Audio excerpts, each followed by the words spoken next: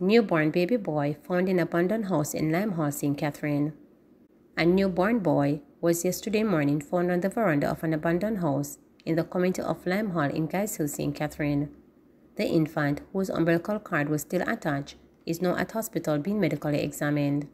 The discovery was made about 7:30 a.m. and the police called. A team took custody of the infant and took the newborn boy to the Linstead Hospital for medical examination. The matter is being probed by the police. Prosecution fails to have conspiracy to murder charge in Beaches Stout trial amended. Judge Justice Stamp refused an application by prosecutor Luke Cook to have the indictment of the Beaches Stout and Oscar Barnes murder trial amended. The prosecutors wanted the indictment to reflect that Everton Beaches Stout MacDonald allegedly conspired with Denverlin Bobby Minto to kill his wife, Tonya MacDonald, in 2020. Cook also wanted the indictment to reflect that Minto had conspired with Barnes to carry out the murder. Cook was seeking to have Justice Stamp accept his proposal for amendment. However, Stamp agreed with the defense lawyers representing both accused in the Home Circuit Court murder trial. Justice Stamp refused the application, agreeing with the defense lawyers that amending it could be prejudicial to the accused. Stamp then instructed the jury to officially return a not guilty verdict on the charge of conspiracy to murder. Judge Stamp ruled on Monday that there was no evidence showing that MacDonald conspired with Barnes to kill Tonya. MacDonald and Barnes are still before the court on the murder charge. Residents of Greater Portmore protest full order emanating from a sewage plant in the community. Residents of Greater Portmore in St. Catherine staged a protest on February 6 over what they describe as an unbearable odor emanating from a sewage plant in the community. The placard-bearing protesters, which included teachers of the Greater Portmore High School, gathered at the institution's gate, chanting and calling for the National Water Commission (NWC) to address the issue. They said the issue has been a long-standing one and previous calls for action have fallen on deaf ears. Mayor of Portmore, Leon Thomas, confirmed that the issue has been ongoing for several years. Speaking in an interview to reporters, the mayor, who was en route to the protest site, said several schools are being impacted by the full odor. The sewage plant in question is managed by the National Water Commission. We have meeting with them. We talk to them about the odor. They respond sometime by doing some makeshift things down there to reduce the stench. And sometimes they pay no attention at all.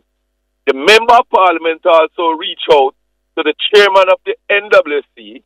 We have discussion with the local management and they are doing absolutely nothing.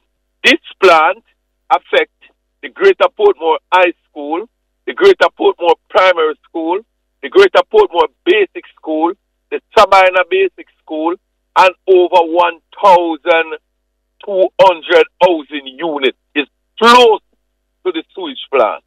I must also tell you that I live in that same vicinity where this is taking place. And I am standing in support of the schools, the residents that it affects. Murders down by 24%.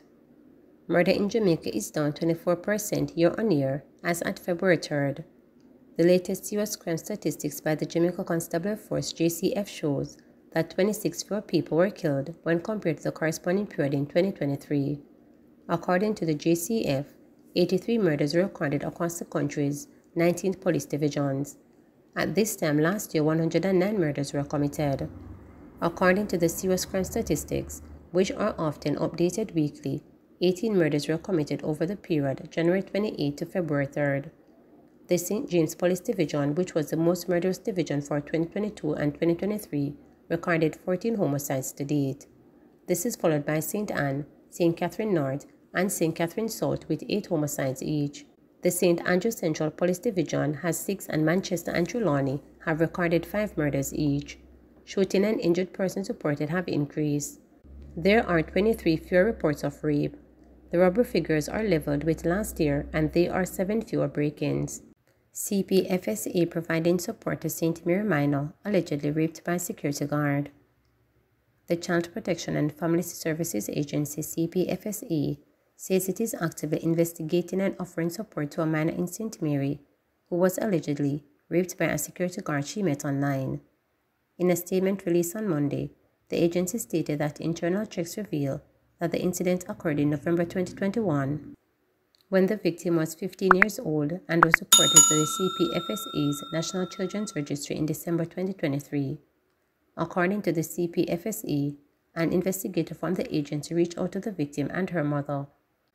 They were offered counseling and other psychosocial support and were instructed to file a police report. The child has also been referred to the CPFSA's Child and Family Support Unit for additional psychological and psychosocial support, as well as the Ministry of Justice's Victim Services Division for counseling. Charged with rape, grievous sexual assault, sexual grooming of a child, and possession of child pornography is 35-year-old Brian Walsh of Wasatch District in St. Mary. Walsh is accused of meeting the teen on Facebook and threatening to release explicit photos unless his demands for sex were met. Portsmouth police reports indicated that Walsh and the teen connected on Facebook in April 2021, with Walsh allegedly using threats related to exploit photos sent by the teen to coerce her into meeting him for his sexual demands. Meanwhile, Chief Executive Officer of the CPFSA, Loretta Adams Thomas, emphasized the crucial importance of online safety for children. She urged both children and their parents to exercise increased vigilance when navigating the digital space. Cases like this show us the importance of online safety for children. The perpetrator met the child online by pretending to be someone else, coerced her into sending nude photos of herself to him, and then used those photos to blackmail her into performing sexual acts, she said. We are strongly discouraging children from forming friendships online with persons that they do not know or have never met in person, because they can be raped, abducted, and trafficked, she continued. Bail denied for defendant in December 10 shooting death. Nigel Madras Bailey, the St. James man charged in connection with the December 10, 2023 shooting death of 42-year-old Kemar Henry, has been remanded until March 26, following the St. James Parish Court's rejection of the lawyer's bail application last Wednesday. Bailey, who is of Bickerset address in St. James, is charged with murder in relation to the death of Henry, otherwise called Brocky and Diamonds, who was gunned down by a group of men in his native Anchovy community on December 10. During Wednesday's court hearing, Bailey's attorney, Maurice McCurdy, applied to presiding parish judge Sasha Marie Ashley for bail on the defendant's behalf, citing issues with how the prosecution witness reportedly identified his client. It is almost as if she witness is convicting himself already without even telling the police that indeed, I saw him shooting X, Y, and Z, and she has not said that. I say that to say, the case for the crown is tenuous at most, very, very tenuous. I am confident that when the matter is called for trial, and I will appear at Mr. Bailey, we will test these things, said McCurdy. But in rejecting the bail application, Ashley noted that one mitigating factor against Bailey was that he was reportedly held in St. Catherine following Henry's murder. This is a matter that occurred in the afternoon, so lighting is not an issue, and the court is relying on circumstantial evidence to establish that you are responsible for the death of Mr. Henry. They are saying that the evidence comes from a credible source because it's someone who knows you, Ashley explained directly to Bailey.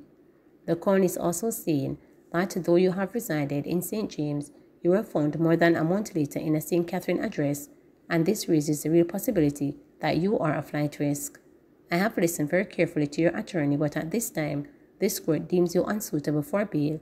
You are remanded in custody, Ashley added. Subsequently, McCurdy voiced his intention to appeal the refusal of bail for Bailey and asked the judgment to be granted to him in writing to the end. The matter was then set for March 26 to allow time for the prosecution's case file to be completed. According to the allegations, on December 10, Henry was among a group of people in Anchovy community when they were approached by men traveling in a Toyota Axio motor car. Bailey and his accomplices reportedly exited the vehicle and opened gunfire, hitting Henry in the head before making their escape. The police were summoned and Henry was transported to hospital where he was pronounced dead. Bailey was apprehended by the police during an operation in Kidston Town, St. Catherine on January 4 and was subsequently charged with Henry's murder. He was also charged in relation to the October 24 murder of 41-year-old chef Oren Morris of a Tank Road address in Cambridge, St. James. However, that matter was not before the court on Wednesday. Allegations relating to Morris's killing are that he was standing at a business establishment in Cambridge when a white Toyota Fielder motor car approached. Bailey and another man armed with guns alighted and opened fire at Morris, hitting him all over his body.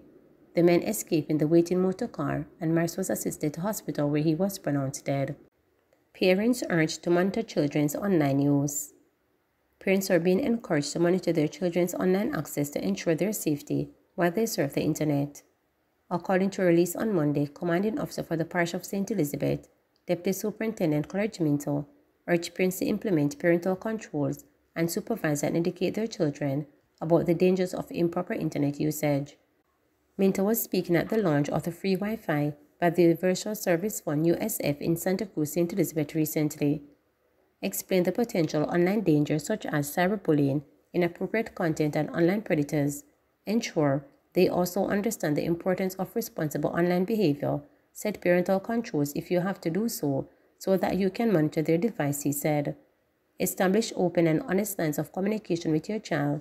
Encourage them to come to you with concerns and questions.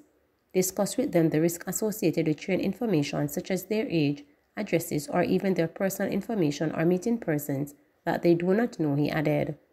In the meantime, DSP College Minto said the provision of a free Wi-Fi service represents a crucial step in the effort to bridge the digital divide in the country.